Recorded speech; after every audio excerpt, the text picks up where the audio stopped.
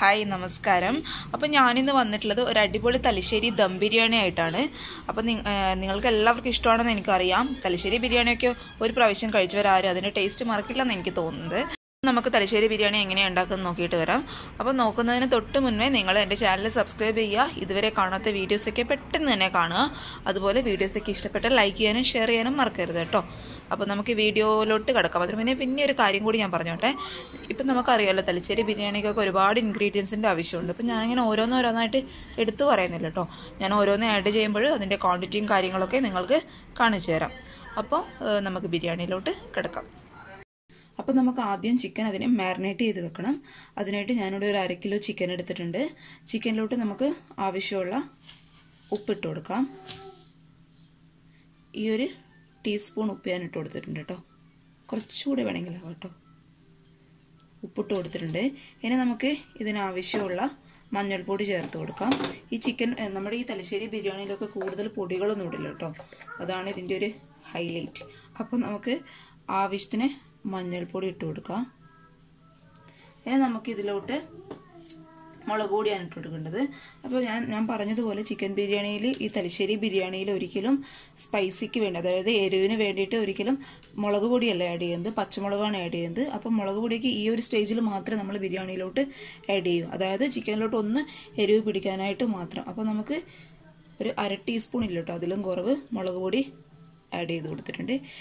ഇനി നമുക്ക് നന്നായിട്ട് മിക്സ് ചെയ്ത് മാരിനേറ്റ് ചെയ്ത് വെക്കണം. നമ്മൾ മസാല ചെയ്യുന്നതിന് മുൻപേ ഒരു 10-15 മിനിറ്റ് മുന്നേ നിങ്ങളിങ്ങനെ ചെയ്ത് വെച്ച് മാരിനേറ്റ് ചെയ്ത് വെക്കുക. അപ്പോൾ നന്നായിട്ട് മിക്സ് ചെയ്യട്ടെ കേട്ടോ.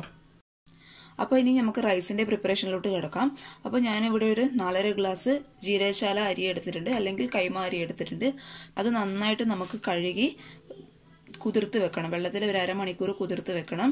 അപ്പോഴാണ് അങ്ങനെ ചെയ്യുന്ന അരി നമ്മൾ ചോറ് വെക്കുമ്പോൾ നല്ല സോഫ്റ്റ് ആയിരിക്കും. പിന്നെ നല്ലൊരു സ്മെല്ലും ഉണ്ടാകും.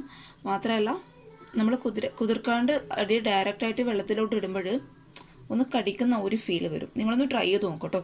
ഉണ്ടാക്കുന്നതിന് ഒരു 1/2 മണിക്കൂർ മുൻപേ വെള്ളത്തിലിട്ട് കുതിർത്ത് വെച്ച് നന്നായിട്ട് കഴുകിയിട്ട് മാത്രം വെള്ളത്തിലിട്ട് വെക്കുക കേട്ടോ. ഇനി നമുക്ക് മസാലയ്ക്ക് ആവശ്യമായിട്ടുള്ള ബിരിയാണി മസാല തയ്യാറാക്കാം. അപ്പോൾ നമുക്ക് ആദ്യം അതിനായിട്ട് ഒരു ടീസ്പൂൺ പെരിഞ്ജീരകം ഞാനിതിലോട്ട് ഇട്ട് കൊടുത്തിട്ടുണ്ട്. അതുപോലെ 2 കഷ്ണം പട്ട, ചെറിയൊരു പീസാണ് കേട്ടോ, 2 കഷ്ണം പട്ട ഇട്ട് കൊടുക്കാം. അതുപോലെ 2 ചെറിയ പീസ് ബേ ലീവ്സ് ഇട്ട് കൊടുത്തിട്ടുണ്ട്. ഇതിൻ്റെ ഒന്നും അളവൊരിക്കലും കൂടി പോകരുത് കേട്ടോ. എല്ലാം നമുക്ക് ഒരു ബാലൻസായി കിട്ടണം. അതുകൊണ്ട് ഞാൻ ഈ പറയുന്ന എണ്ണത്തിൽ മാത്രമേ നിങ്ങൾ ആഡ് ചെയ്ത് കൊടുക്കാവൂ. അപ്പോൾ 4 ഏലക്കായ ഇട്ട് കൊടുക്കാം. അതുപോലെ 4 ഗ്രാമ്പു ഇട്ട് കൊടുത്തിട്ടുണ്ട്. അതുപോലെ കുറച്ച് മല്ലി, ഇതൊരു 1/2 ടീസ്പൂൺ ഇല്ല കേട്ടോ, അതിലും കുറവ് കുറച്ച് മല്ലി ഇട്ട് കൊടുക്കാം. പിന്നെ നമുക്ക് വേണ്ടത് ഒരു 1/4 ടീസ്പൂണിലും കുറവ് നമ്മുടെ സാധാരണ ജീരകം ഇല്ലേ, ക്യുമിൻ സീഡ്സ്, അതിട്ട് കൊടുത്തിട്ടുണ്ട്. ഈ ക്യുമിൻ സീഡ്സിൻ്റെ അളവൊന്നും ഒരിക്കലും കൂടി പോകരുത് കേട്ടോ. പിന്നെ നമ്മളുടെ ബിരിയാണിക്ക് മസാലയ്ക്ക് ഒരു ജീരകത്തിൻ്റെ ഒരു ടേസ്റ്റ് ആയിരിക്കും. അപ്പോൾ ഇതൊരു 1/4 ടീസ്പൂൺ ഇല്ല കേട്ടോ, അതിലും കുറവ് ആഡ് ചെയ്ത് കൊടുക്കാം. ഇനി നമുക്ക് വേണ്ടത് ബിരിയാണിയിലൊക്കെ പ്രധാനമായിട്ട് ചേർക്കുന്നത് ഷാജീരകം എന്ന് പറഞ്ഞിട്ടുള്ളത് ഒന്ന് നിങ്ങൾക്ക് സൂപ്പർ മാർക്കറ്റിലൊക്കെ വാങ്ങിക്കാൻ കിട്ടും. അത് നിങ്ങൾക്ക് അവൈലബിൾ ആണെങ്കിൽ ചേർക്കുക. അതൊരു 1/4 ടീസ്പൂൺ ചേർത്ത് കൊടുത്തിട്ടുണ്ട്. ഇനി നമുക്ക് വേണ്ടത് കുരുമുളകാണ്. അതൊരു 1 ടീസ്പൂൺ മുഴുവനായിട്ട് ചേർത്ത് കൊടുക്കാം. പിന്നെ വേണ്ടത് 2 പീസ് ഉണക്കമുളക്, അതായത് വറ്റൽ മുളക് ഞാൻ ആഡ് ചെയ്ത് കൊടുത്തിട്ടുണ്ട്. ഇനി ഇത് നന്നായിട്ട് ഫ്രൈ ചെയ്യുക. ഒന്ന് ഇതിൻ്റെ കളറൊന്ന് മാറുമ്പോൾ നമുക്ക് മിക്സിയിലിട്ടൊന്ന് പൊടിച്ചെടുക്കാം. അപ്പോൾ കണ്ടോ, ഞാൻ ഈ ബിരിയാണി മസാല നന്നായിട്ട് പൊടിച്ചെടുത്തിട്ടുണ്ട്. ഇത് നിങ്ങൾ ടൈറ്റായിട്ടുള്ള ഒരു ബോട്ടിൽ ഇട്ട് വെക്കണം കേട്ടോ. ഇതിൻ്റെ സ്മെല്ലൊരിക്കലും പുറത്തു പോകാൻ പാടില്ല. നന്നായിട്ട് അടച്ചു വയ്ക്കുക. അതിനുശേഷം നിങ്ങളൊരു പാൻ എടുക്കുക. പാനിലോട്ട് ഞാൻ കുറച്ച് സൺഫ്ലവർ ഓയിലും പിന്നെ ഒരു 2 ടേബിൾ സ്പൂൺ നെയ്യും ഒഴിച്ചു കൊടുത്തിട്ടുണ്ട്. അതൊന്ന് ചൂടാവുമ്പോഴേക്കും നമ്മൾ ആ മസാല പൊടിച്ച അതേ മിക്സിയുടെ ജാറിൽ ഒരു 5-6 അല്ലി വെളുത്തുള്ളി, ചെറിയൊരു 2 പീസ് ഇഞ്ചി, പിന്നെ ഒരു 5-6 പച്ചമുളക്, ഇതൊക്കെ ആഡ് ചെയ്ത് കൊടുത്തിട്ട് നമുക്കിതൊന്ന് ക്രഷ് ചെയ്തെടുക്കണം കേട്ടോ. അപ്പം ഒരു 4-5 പച്ചമുളക്, 2 ചെറിയ പീസ് ഇഞ്ചി, 5-6 അല്ലി വെളുത്തുള്ളി, ഇതൊന്ന് ക്രഷ് ചെയ്തെടുത്താൽ മതി. ഞാൻ എപ്പോഴും പറയുന്നത് പോലെ ഇതൊരിക്കലും പേസ്റ്റ് പോലെ ആക്കി എടുക്കരുത് കേട്ടോ. അപ്പോൾ അതിൻ്റെ ആ ഒരു ടേസ്റ്റ്, ഒരു പച്ചമണം മാറിക്കിട്ടാൻ എത്ര മാറിക്കിട്ടാൽ അതൊരു നല്ലൊരു ടേസ്റ്റായിട്ട് എനിക്ക് തോന്നിയിട്ടില്ല. അപ്പോൾ നിങ്ങൾ ജസ്റ്റ് ഒന്ന് ക്രഷ് ചെയ്ത് എടുത്താൽ മതി. അപ്പോൾ അപ്പോൾ നമ്മുടെ എണ്ണ അത്യാവശ്യം നന്നായിട്ട് ചൂടായിട്ടുണ്ട്. ഇനി നമുക്ക് ഇതിലോട്ട് നമ്മൾ ചതച്ച് വെച്ചിരിക്കുന്ന ഇഞ്ചി, വെളുത്തുള്ളി, പച്ചമുളക് പേസ്റ്റ് ഇതിലോട്ട് ആഡ് ചെയ്ത് കൊടുക്കാം.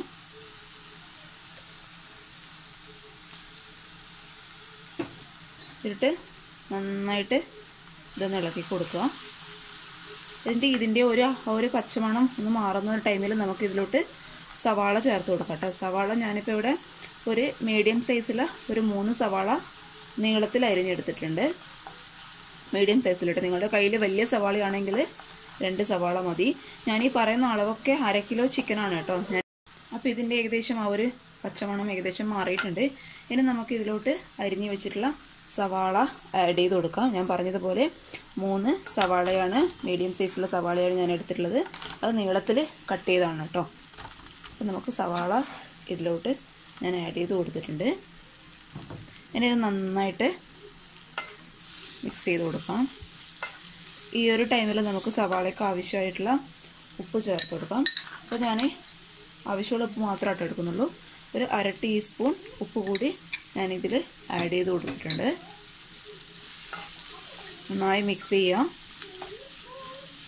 ഇനി ഈ സവാള ഒന്ന് വാടി നന്നായിട്ട് അത്യാവശ്യം നന്നായിട്ട് മാറണം കേട്ടോ.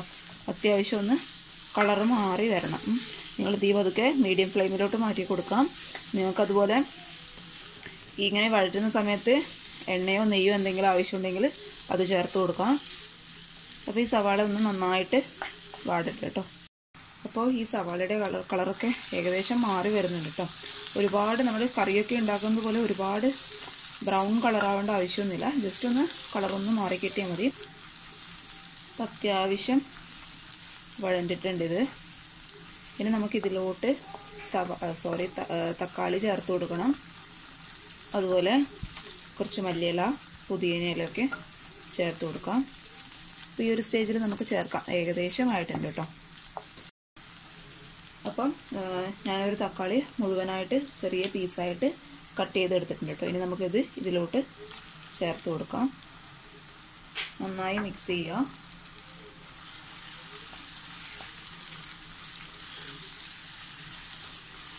നന്നായിട്ട് മിക്സ് ആവട്ടെ കേട്ടോ.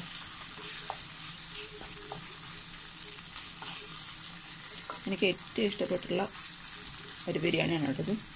എനിക്ക് ബസ്മതി റൈസ് പൊതുവേ അത്ര താല്പര്യമില്ല. ഈ ഒരു അരിയാണ് എപ്പോഴും ഞാൻ ഉണ്ടാക്കാറ്. ബസ്മതി റൈസ്, ഫ്രൈഡ് റൈസൊക്കെ റെഡിയാക്കാൻ വേണ്ടി മാത്രമേ ഞാൻ വാങ്ങാറുള്ളൂ. ഈ റൈസ് കഴിക്കാനായിട്ടൊരു പ്രത്യേക ഒരു ടേസ്റ്റ് അല്ലേ. അപ്പം നമ്മുടെ നാടിൻ്റെ ഒരു ബിരിയാണിയെ കൂടെ ആകുമ്പോഴേ അത് കഴിക്കാൻ വേറെ ഒരു സുഖമാണ് സത്യം പറഞ്ഞാൽ. അപ്പോൾ ഇത് നന്നായിട്ട് മിക്സ് ആവട്ടെ കേട്ടോ. അപ്പോൾ നമുക്കിന് ഈ ഒരു സ്റ്റേജിൽ നമുക്ക് മല്ലിയില, പുതിനയിലൊക്കെ ചേർത്ത് കൊടുക്കാം. അപ്പോൾ ഞാനൊരു കൈപ്പിടി നിറയെ മല്ലിയില എടുത്തിട്ടുണ്ട്. അപ്പോൾ നമുക്ക് ഈ മല്ലിയില ഇതിലോട്ട് ആഡ് ചെയ്ത് കൊടുക്കാം. അതുപോലെ ഒരു കൈപ്പിടി അത്രയില്ല കേട്ടോ, അതിലും കുറച്ച് പുതിനയില കൂടെ ആഡ് ചെയ്ത് കൊടുക്കാം. ഇത് നന്നായി മിക്സ് ചെയ്യാം. പിന്നെ ഈ മല്ലിയിലയും പുതിനയിലൊക്കെ നല്ല ഫ്രഷ് ആയിരിക്കണം കേട്ടോ. ഫ്രഷ് ആയത് മാത്രമേ നിങ്ങൾ യൂസ് ചെയ്യാൻ പാടുള്ളൂ. കയ്യിലില്ലെങ്കിൽ ചേർക്കാതിരിക്കുകയാണ് ഭേദം. അത്രയ്ക്കും വാടിയ ഇലയൊന്നും ഇതിലോട്ട് ചേർക്കാൻ പാടില്ല. അപ്പോൾ ടേസ്റ്റ് ആകെ ഡിഫറെൻ്റ് ആവും. അപ്പോൾ നല്ല ഫ്രഷ് ആയിട്ടുള്ള ഇല മാത്രം ചേർത്ത് കൊടുക്കാം. നന്നായിട്ടിത് മിക്സ് ചെയ്യാം. അപ്പോൾ നന്നായിട്ട് മിക്സായിട്ടുണ്ട്. തക്കാളി ഒന്ന് വാടി കിട്ടണം. ഇനി നമുക്കിതിലോട്ട് ചിക്കൻ്റെ പീസ് ചേർത്ത് കൊടുക്കാം.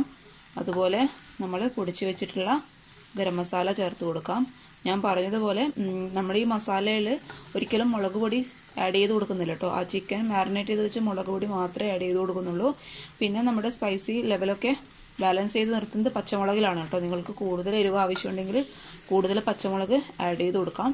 പക്ഷേ തലശ്ശേരി ബിരിയാണിയിലൊന്നും ഒരിക്കലും എരിവ് കൂടുതലുണ്ടാവില്ല. എപ്പോഴും ഒരു കണക്കായിട്ടുള്ള ആ ഒരു എരിവ് മാത്രമേ ഉണ്ടാവൂ. ഇനി നമുക്കിതിലോട്ട് എന്ത് ചേർത്ത് കൊടുക്കണം? നമ്മുടെ ഇന്നത്തെ മെയിൻ താരം ചിക്കനെ ചേർത്ത് കൊടുക്കാം. അപ്പം ഞാനിതിലോട്ട് ചിക്കൻ ആഡ് ചെയ്ത് കൊടുത്തിട്ടുണ്ട്. ഇനി നന്നായിട്ടിതൊന്ന് മിക്സ് ചെയ്യുക. മീഡിയം ഫ്ലെയിമിലോട്ട് തീ മാറ്റുക. മീഡിയം ഫ്ലെയിമിൽ തന്നെയാണ് കേട്ടോ വെക്കേണ്ടത്. ഫുൾ ഫ്ലെയിമിൽ വെക്കാൻ പാടില്ല. അതുപോലെ ലോ ഫ്ലെയിമിലും വെക്കാൻ പാടില്ല. മീഡിയം ഫ്ലെയിമിലോട്ട് മാറ്റി ഇത് നന്നായി മിക്സ് ചെയ്യുക. അപ്പോൾ നമുക്കിനി ബിരിയാണി മസാല ചേർത്ത് കൊടുക്കാം. ഞാനിതിലോട്ട് ഒരു 2.5 ടീസ്പൂൺ ബിരിയാണി മസാല, 2.5 ടീസ്പൂൺ ആണ് കേട്ടോ, 2.5 ടീസ്പൂൺ ബിരിയാണി മസാല ഇപ്പം നമുക്ക് ചേർത്ത് കൊടുക്കാം. നമുക്ക് ആവശ്യമുണ്ടെങ്കിൽ മാത്രം ചേർത്ത് കൊടുത്താൽ മതി കേട്ടോ. അപ്പോൾ ഇത് നന്നായിട്ട് പിന്നെ മിക്സ് ചെയ്യുക. അപ്പോൾ ഈ ഒരു ടൈമിൽ നിങ്ങൾ ഇതിന് ഉപ്പ് കുറവാണെങ്കിൽ ഉപ്പ് ചേർത്ത് കൊടുക്കാം. അതുപോലെ മസാല നിങ്ങൾക്ക് കുറവാണ് എന്ന് തോന്നുന്നുണ്ടെങ്കിൽ മസാല ആഡ് ചെയ്ത് കൊടുക്കാം. ഞാനിപ്പോൾ എനിക്ക് നോക്കിയപ്പോൾ കുറച്ച് മസാലയുടെ കുറവുണ്ട് കേട്ടോ. അപ്പോൾ നേരത്തെ നമ്മൾ 2.5 ടീസ്പൂണാണ് ചേർത്ത് കൊടുത്തിട്ടുള്ളത്. ഒരു 1/2 ടീസ്പൂൺ മസാല കൂടി ഞാൻ ഈ ഒരു ടൈമിൽ ചേർത്ത് കൊടുക്കുന്നുണ്ട്. ഇനി മതി. ഇനി നമുക്കിത് നന്നായിട്ട് മിക്സ് ചെയ്തിട്ട് അടച്ച് വെച്ച് വേവിക്കണം. അപ്പോൾ ഞാൻ നിങ്ങളുടെ അടുത്തൊരു കാര്യം പറയാൻ വിട്ടുപോയി കേട്ടോ. ഞാൻ ആദ്യം ചിക്കൻ മാരിനേറ്റ് ചെയ്യുന്ന സമയത്ത് ഞാൻ ഈ ചിക്കൻ്റെ പീസിൽ ഒന്ന് നമ്മളിങ്ങനെ ഒന്ന് വരഞ്ഞു കൊടുക്കില്ലേ, ഇതിങ്ങനെ ഒന്ന് വരഞ്ഞു കൊടുത്തിട്ടുണ്ടായിരുന്നു കണ്ടോ, ഇങ്ങനെ ഒന്ന് വരഞ്ഞു കൊടുത്തിട്ടുണ്ടായിരുന്നു. അത് നന്നായിട്ട് ആ മസാലയ്ക്ക് നമ്മൾ ചേർത്ത ഉപ്പും മുളക് പൊടിയുടെയും മഞ്ഞൾപ്പൊടിയുടെ ഒക്കെ ആ ഒരു മസാല ഒന്ന് ചിക്കനിലോട്ട് പിടിക്കാനായിട്ട് നന്നായിട്ട് ഞാനൊന്ന് കീറിയിട്ട് കൊടുത്തിട്ടുണ്ടായിരുന്നു. ജസ്റ്റ് ഒന്ന് വരഞ്ഞു കൊടുക്കുക കേട്ടോ. അപ്പോൾ ഇത് നന്നായിട്ട് മിക്സ് ചെയ്യുക. മിക്സ് ചെയ്തതിന് ശേഷം നിങ്ങൾ നന്നായി അടച്ച് വയ്ക്കുക. അടച്ച് വെച്ച് ഇതിൽ വെള്ളമൊന്നും ഒഴിക്കരുത്. പിന്നെ ഈ ചിക്കൻ മസാലയുടെ നമ്മൾ ഈ തലശ്ശേരി ബിരിയാണി ഉണ്ടാക്കുമ്പോൾ ഈ മസാലയിലൊന്നും ഒരിക്കലും മല്ലിപ്പൊടിയൊന്നും ആഡ് ചെയ്യരുത് കേട്ടോ. നമ്മൾ നേരത്തെ മസാല പൊടിച്ച് ആ ഒരു ടൈമിൽ ചേർക്കുന്ന മല്ലി മാത്രമേ ഉള്ളൂ, വേറൊരു മല്ലിപ്പൊടിയും ചേർക്കാൻ പാടില്ല. നിങ്ങൾക്ക് കളറ് കുറവാന്ന് ഈ ഒരു ടൈമിൽ തോന്നും കേട്ടോ. എന്നാലും കളറിന് ഒരു കുറവ് എനിക്ക് തോന്നുന്നില്ല. കളറ് കുറവാന്ന് ഈ ഒരു ടൈമിൽ നിങ്ങൾക്ക് തോന്നിയെങ്കിൽ നിങ്ങൾ അത് പ്രശ്നമാക്കണ്ട. നന്നായിട്ട് വെന്ത് കഴിയുമ്പോൾ കളറൊക്കെ വന്നോളും. അപ്പം നമുക്കിത് നന്നായിട്ട് അടച്ച് വെച്ച് വേവിച്ചെടുക്കാം. അപ്പോൾ ചിക്കനൊക്കെ ഏകദേശം വെന്ത് വരുന്നുണ്ട് കേട്ടോ. ഈ ഒരു ടൈമിൽ നമുക്ക് ഞാനിപ്പോൾ ഉപ്പ് നോക്കിയപ്പോൾ ഉപ്പ് അല്പം കുറവായിരുന്നു, ഞാൻ കുറച്ച് ഉപ്പിട്ട് കൊടുത്തിട്ടുണ്ട്. അതുപോലെ നമുക്ക് ഈ ഒരു ടൈമിൽ ചേർക്കേണ്ടത് ചെറുനാരങ്ങയുടെ നീരാണ്. അപ്പോൾ നിങ്ങളുടെ തക്കാളിക്ക് പുളി കൂടുതലുണ്ടെങ്കിൽ ചെറുനാരങ്ങയുടെ നീര് ചേർക്കുമ്പോൾ നിങ്ങൾ ശ്രദ്ധിക്കണം. ഞാനിപ്പോൾ ഒരു 1/4 ടീസ്പൂൺ മാത്രം ചെറുനാരങ്ങയുടെ നീര് ചേർത്ത് കൊടുത്തിട്ടുണ്ട്. ഒരു ടേസ്റ്റിന് വേണ്ടി മാത്രമായിട്ട് 1/4 ടീസ്പൂൺ ചെറുനാരങ്ങയുടെ നീര് ചേർത്ത് കൊടുത്തിട്ടുണ്ട്. ഇനി നമുക്കിത് വീണ്ടും നന്നായിട്ട് മിക്സ് ചെയ്യാം. നല്ലൊരു സ്മെല്ല് വരുന്നുണ്ട് കേട്ടോ. അപ്പോൾ ചിക്കൻ അവിടെ കിടന്നിട്ട് വേവട്ടെ കേട്ടോ. ആ ഒരു ടൈം കൊണ്ട് നമുക്ക് ബിരിയാണിക്ക് ആവശ്യമായിട്ടുള്ള പിസ്ത തയ്യാറാക്കണം. പിസ്ത തയ്യാറാക്കാനായിട്ട് ഞാനൊരു പാൻ വെച്ചിട്ടുണ്ട്. പാനിലോട്ട് ആവശ്യമുള്ള സൺഫ്ലവർ ഓയിൽ ഒഴിച്ചു കൊടുത്തിട്ടുണ്ട്. ഇനി നമുക്ക് ആ എണ്ണ ചൂടാകുമ്പോൾ ഞാൻ ഒരു സവാള വളരെ നേർന്നതായിട്ട് സ്ലൈസ് ചെയ്തെടുത്തിട്ടുണ്ട്. ഇനി നമുക്കത് ഇതിലോട്ട് ചേർത്ത് കൊടുക്കാം.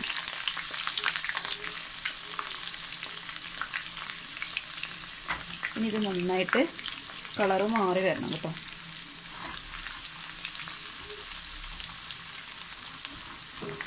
കളറ് മാറി വരുന്ന ആ ഒരു ടൈമിൽ നമുക്കിത് ഒരുപാട് കരിഞ്ഞു പോകരുത് കേട്ടോ. കരിഞ്ഞു പോയി കഴിഞ്ഞാൽ നമ്മുടെ ബിരിയാണിയുടെ ആ ഒരു ടേസ്റ്റൊക്കെ മാറിപ്പോകും.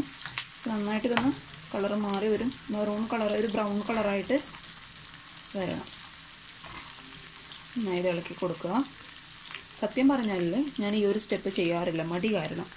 എനിക്ക് ഇത് ചെയ്യുന്നതോട് അത്ര വലിയ ഇഷ്ടമില്ല. അല്ലാതെ തന്നെ നമ്മുടെ ബിരിയാണി നല്ല അടിപൊളി ടേസ്റ്റാണ് കേട്ടോ.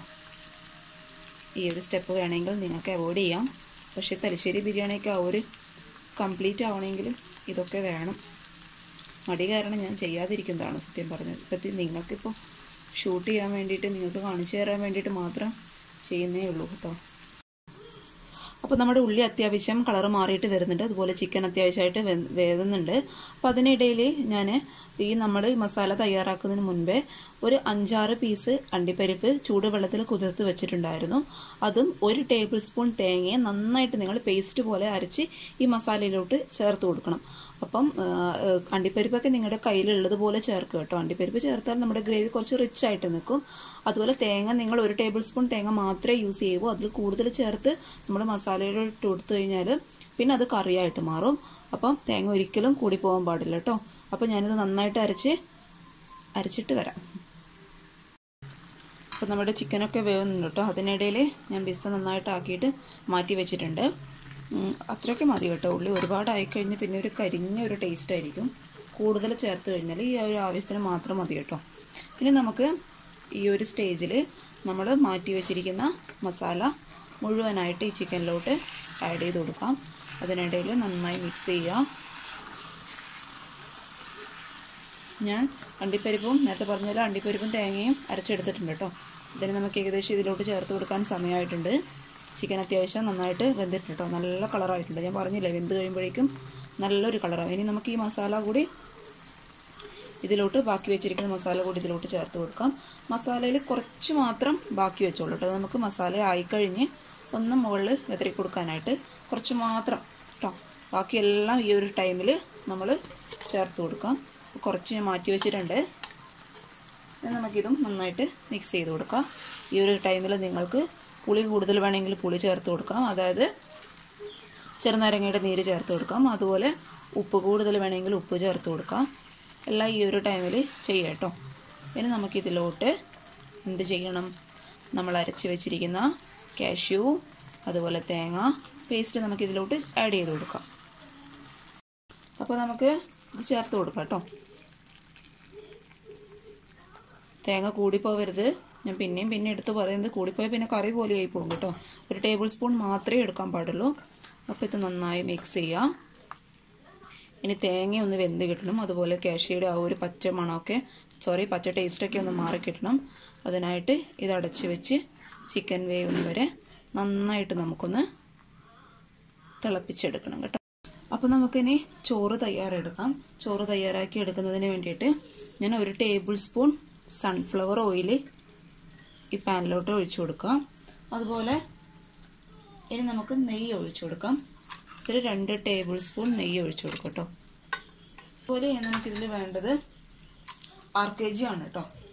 RKG ഇട്ട് കൊടുക്കാം. അത് 1 ടേബിൾ സ്പൂൺ നമുക്ക് ഇട്ട് കൊടുക്കാം.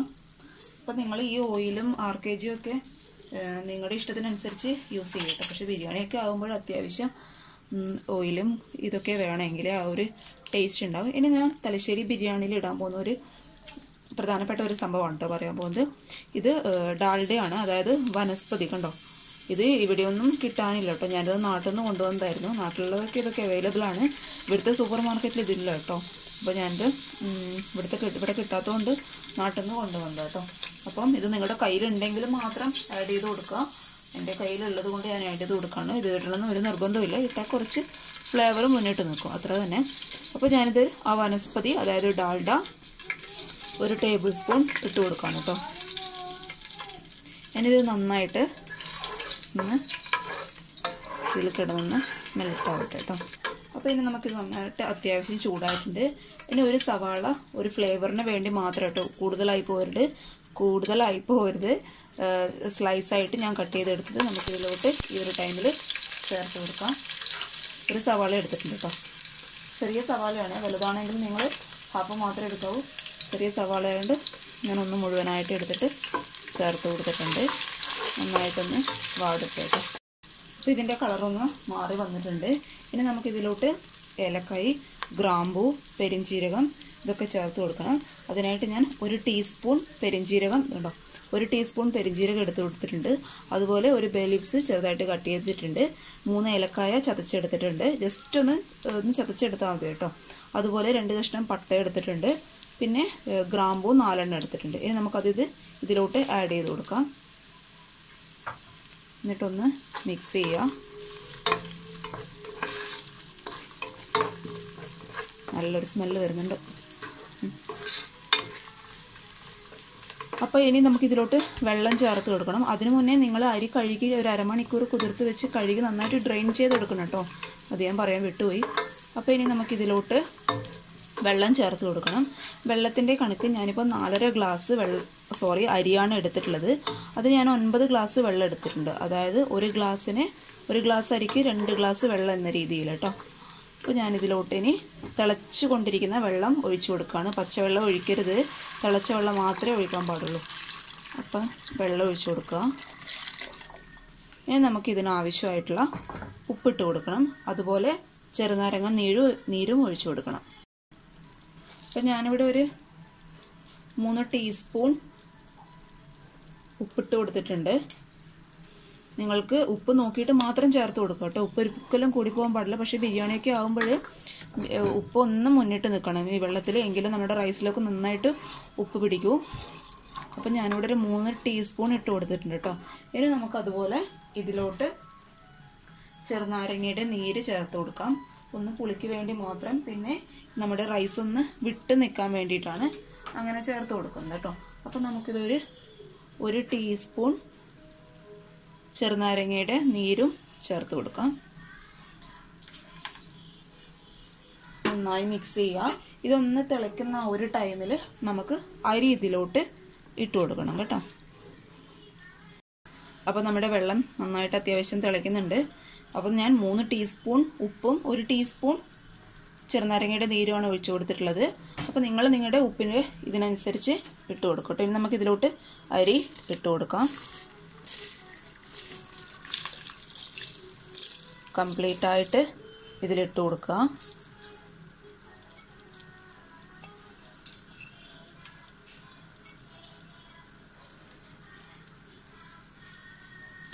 ഇനി ഇത് നന്നായിട്ട് ഒന്ന് മിക്സ് ചെയ്യുക.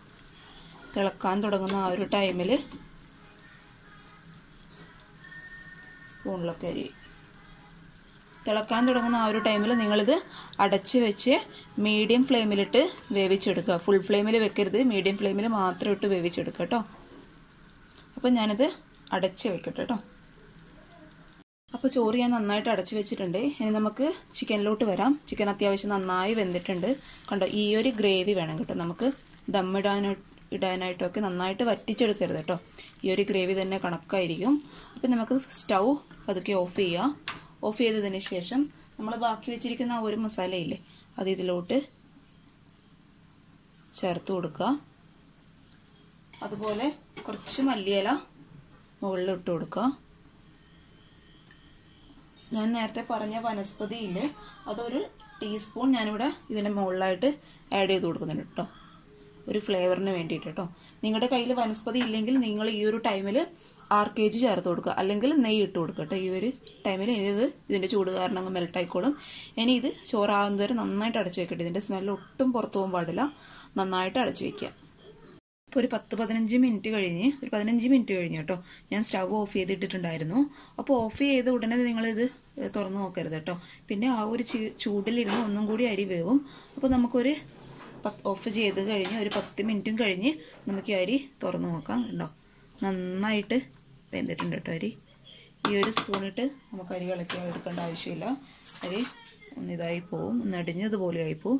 അപ്പോൾ നമുക്കൊരു ഫോർക്ക് ഉപയോഗിച്ച് നന്നായിട്ട് അരി മുകളിലോട്ട് തട്ടി എടുക്കുക കേട്ടോ.